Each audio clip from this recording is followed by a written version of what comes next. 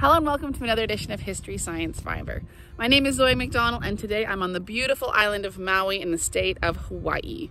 And today, instead of dyeing with plants or lichens or mushrooms or the usual things, we are going straight to the earth and seeing if what we can get with this beautiful rich red earth.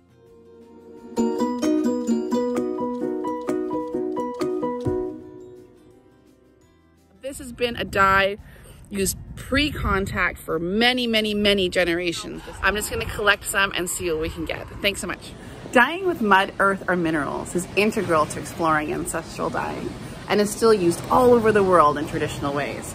Now, if you're interested in dyeing a cotton t-shirt with red mud, you're gonna need to add a binding agent like soy milk, and you should be able to find videos exploring those methods.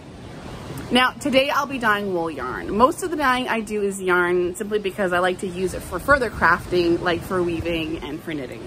So I have been researching traditional dyeing here on Hawaii, and I would really like to interview a traditional dyer from the native Hawaiian community for their perspectives. I haven't been able to line that up yet, but hopefully we can do that moving forward in a future video. For now, I researched as much advice as I could and headed out from our temporary home here on Western Maui to find red earth. Now, ideally, I wanted to find red clay, but after searching for some time, I did end up on a country road heading towards a coffee plantation, and their soil there was a beautiful, deep orangey red. I pulled over and hunted around for a spot where the soil looked as fine as I could get it. I collected about 2 pounds worth and with a trusty sand shovel from one of my kids, and I took it home.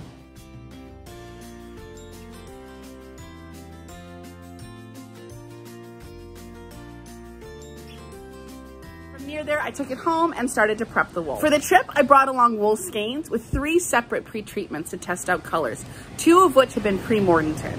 This just means one skein was heated for an hour with a 6% solution of iron ferrous sulfate, and another skein for an hour was heated with a 16% solution of alum or aluminum sulfate, and the last skein was left untreated. Introducing yarn to metals in this way allows for greater color variety and tones and shades that are deeper, richer, and more stable. I'll post a link below to a video on just how to do this. I took my 3 skeins and I let them soak for an hour. Soaking them like this before adding them to the dye pot allows them to sink down more easily and take color more evenly.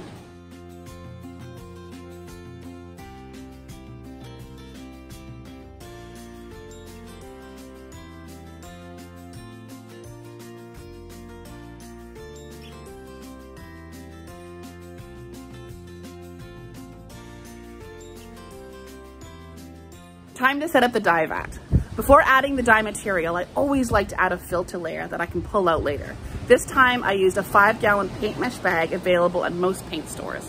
They are inexpensive and reusable. If you don't have one, you can also use a fine mesh strainer or a cheesecloth. Once it was in place, I added enough dye soil to fill the pot half full. This was approximately half a pound. I added in water from the tap, stirring it thoroughly, and placed it on the stove to boil for an hour.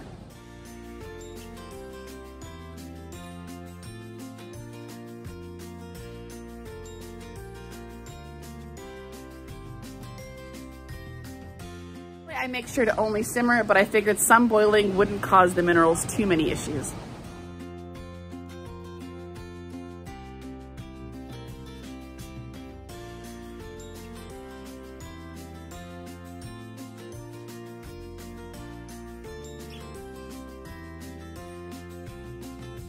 Once cooled, I removed the bag and gave the mixture a good stir.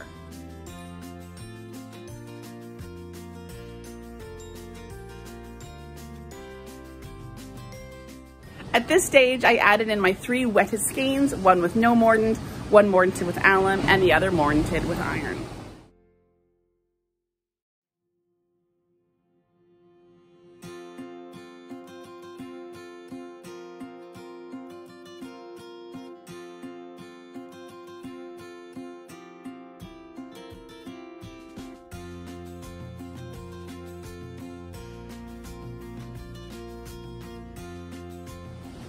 I've heard that a mordant doesn't make a big difference with minerals, but I wanted to check. I then let the pot simmer for an hour, being careful not to let it boil, which can affect the luster of the wool. I stirred every 10 minutes or so and flipped the fiber at the halfway mark to try and get a more even color.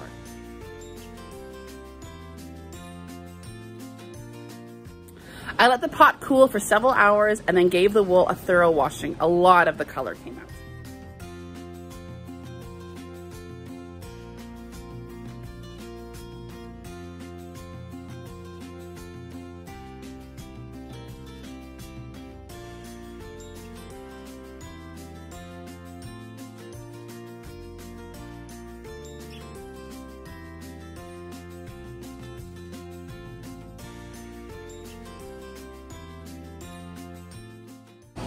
In the end, the skein with no mordant and the alum mordanted wool both came out the same pale reddish peach, while the iron mordanted skein came out a deeper shade of reddish brown. All told, I don't really know how reliable these colors would be for articles that you wear a lot and wash often.